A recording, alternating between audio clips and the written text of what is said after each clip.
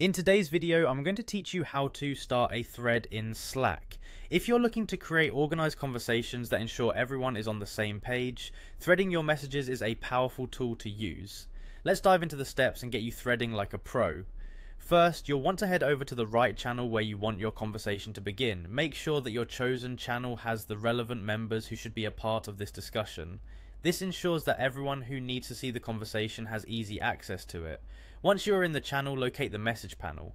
Here you can get started by typing out your initial message.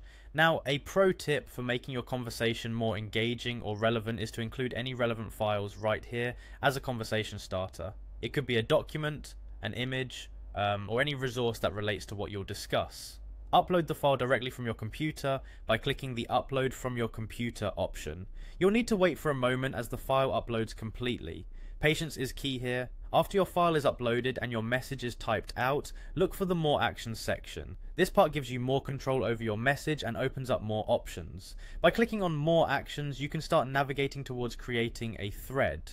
Now you want to go ahead and right click. This reveals more interactive options for your post. Next, choose the option for starting a reply thread. This is where the magic happens. This separates your focused conversation from the channel's main conversation, allowing for easy tracking of related questions and responses. Type in all the information that will begin this thread. It could be something like a brief explanation, a question, or relevant insights that will encourage engagement and responses. Once you've typed out everything necessary, create the conversation by hitting the Start option. But remember, Slack threads are not just for one-way communication. You can mention someone directly in the thread for more direct involvement or to get a specific person's input.